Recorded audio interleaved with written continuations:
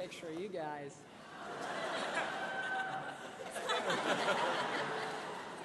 Those will be good. There it is. Should get the speech, too. That's important.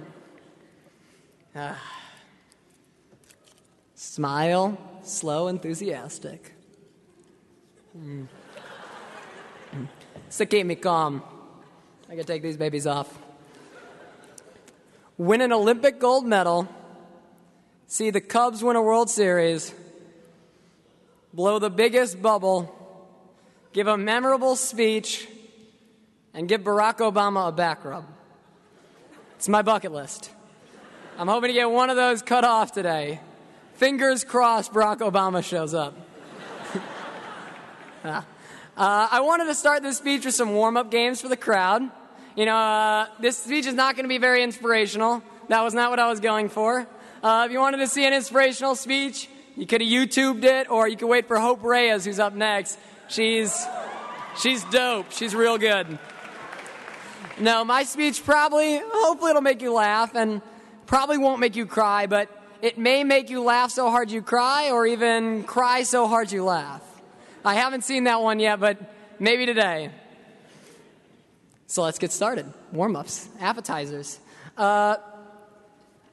First things first, every single person in the crowd right now, on the count of 3, you're going to shout your favorite word. And you better do it because I will call you out. I will step into the audience. All right. 3, 2, you ready? 1, garbanzo. Good job. We had a lady in row 3 not participate. I could see her lips weren't moving, but besides that, pretty good participation. I mean, just imagine going through high school and not realizing that one of your fellow classmates had the same favorite word. 2 people with a shared love of the word garbanzo? What a missed opportunity for friendship. All right, next thing. It goes pretty quick, so keep up. Next thing. When I go like this, everyone needs to shout Grizzlies. And this is going to happen throughout, and it's going to go pretty fast. You're going to have to stay on your toes. Ready? Let's practice. Damn, that's louder than I expected it to be. So, yeah, stay on your toes. That's how I'm going to keep you guys all focused. When I go like this, very, very good. That's fun. Good job. I like it. All right, now we're going to start the real part of the speech. This is the real part. I think I had more text on that, but I'm not really sure. I have spoken in front of a Payton audience for the last 4 years. I have done horrible improvisational parodies. I've done some pretty bad stuff that I probably can't say in a church, but Payton's always been a great audience. And every time when I finish a speech or a performance, I say the next one's going to be better, I'll tell you that much. There's no more next one. This is the last one, so I know. Let's hope it's pretty damn good, all right? So since my only talents are rhyming and timing, I thought that this speech would be the perfect timing for rhyming. Remember one thing. Remember one fact. Woo, feathers get in your mouth. Stay hydrated. All right? If you leave this with one thing, stay hydrated. Not overhydrated, but stay hydrated. That's a metaphor. Think about it throughout the poem, all right? That's important. We'll get back to that. Remember the hydration. All right? I love you guys. You're a great audience.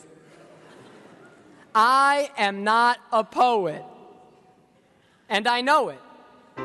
Because a poet would say something brilliant about the 4 C's. But I would prefer to talk about what I see as Payton sees. Charisma, carrots, Kobe, clutch factor, cabbage. As you can see, I am not a poet. And I know it. Because a poet would talk about the excellent teachers and how they've trained us to be future leaders. But I am a stern believer in the fact that the best moments with this staff are when they let us take a breather, to sit in the bleachers. Teachers eager to take a detour. Teachers who were impressively immature and so secure in their love for the obscure. And sure, it wasn't all pretty like in the brochures, but I would for sure choose that over something unpure. like sitting mindlessly watching another lecture. But I'm not a poet, and I know it, because a poet would say his fellow classmates are future doctors and lawyers when they grow up. But I say enough with talking about the future. What is up with acting like we aren't humans already? Sit still and stay steady when I give you this groundbreaking epiphany. The kids in this audience, the class of 2014, are what most people aspire to be. Happy. And do we need much more? Do any of us really want to be lawyers? But I am not a poet, and I know it, because a poet would say that graduation is a very important day. And I guess I'd say the same, but probably for different reasons. This here is a changing of the seasons, and even if you haven't hit it yet, when you hit the next stage of your life, it'll hit you back. But not in an attack, more of a love tap. It's going to be different, but it's still going to be you. And there may be an incident, or maybe even two, that may make you feel like you are just through. But tighten your belt and tie up your shoes, because it is in that moment when you do not know what to do, that is when you have to remember the tried and the true, the orange and the blue, the proud and the few. Remember that you have the might of a Paytonite, and you can fight to push through. Your fire will ignite, and you'll be all right despite whatever's a skill. Let's get some snaps for that. That's a lot of rhymes. A poet may say I'm quite off track, and they might even say I'm whack. Poets don't usually say whack, but maybe. But I say no to this theoretical poet, because I hold this mic tight, because I know that tonight might be the last time I speak to some of you. So screw poems and poetry. I'm going to show them how to rhyme like me. And listen closely, I'll say the next part slowly. The class of 14's about to turn up and while out. There will be some tears of joy, no doubt, and singing sad songs if you want to go that route. But I say switch up the beat, because don't be sad, we're leaving. Get on your feet, and metaphorically, don't actually get on your feet. Return to the foe, get up. What it is, what it does, what it is, what it isn't. Looking for a better way to get up out of bed instead of getting on the rail and swiping in late again. Pimp seniors out, pimp start walking. Little bit of courage, little bit of curiosity. Somewhere between like Timmy D and a Dime G graduation robe game, y'all can't stop me. Bad time for a parody, but this here is our party. My class has been the best grade, and we did it our way. Grown students, we shed our skin and put our bones in everything that we done, and yet we gone right. Let that stage light go and shine on down. Got that graduation robe and diploma in my style. Remember our legacy and let it stick around in this town. But I do that to pass the torch and put on from my school. Trust me, on my GRIZZLIES seniors, bussin', chasing dreams since we was freshmen, with our 4 years coming all across the city with our backpack honors track crushing. Teachers out here know they can't tell us nothing now that we have graduated and are going across the country. No one out here, they can't tell us nothing, because now that we're graduated and going across the country. That'll take a big sip of water. I need to stay hydrated. All right. Remember the hydration fact. We'll get back to that, but I should keep speaking because Peyton's best class is leaving, and it's not time to start grieving, because you have to worry about keeping our traditions alive. While you're weeping, open those eyes and see that it is all of our jobs to make what we've done thrive. Nathan Reed on the piano, everyone. It's pretty good. 4 years ago, we came into this unknown, and I know I immediately got my mind blown. I was shown around by a new friend who said, this high school gig, it's just a means to an end. Well, here's the end. Here are the send-offs and the goodbyes, the last hugs and the last rides, and you give it your very best try not to cry. Because that girl you liked since freshman year is looking. She walks over and you muster up a, what's cooking? And now you're crying too. Who knew it would all go so fast? The past 4 years have been a blast, and we'll make the memories last, but dang, it feels like just yesterday I got my first Inspire. Ooh, there ain't nothing like a new Inspire. And it feels like just yesterday a teacher first inspired me. She said, what does Bernice bobs her hair really mean?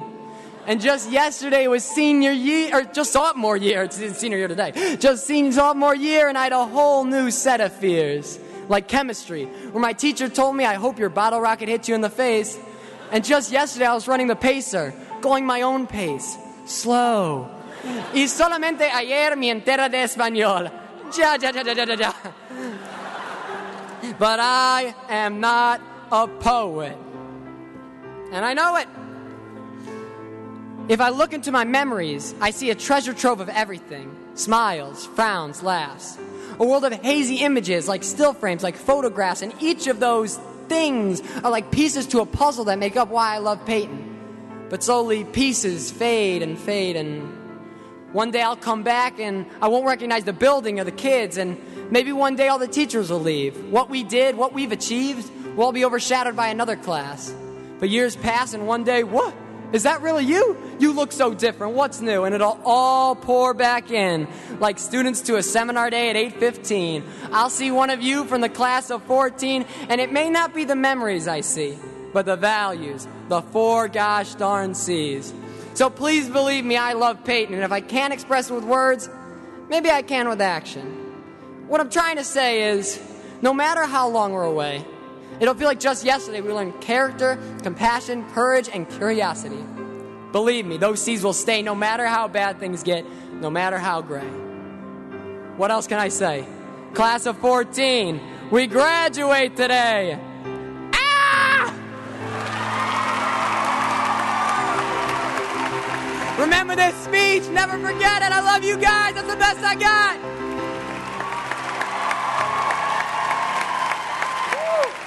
I gotta back up.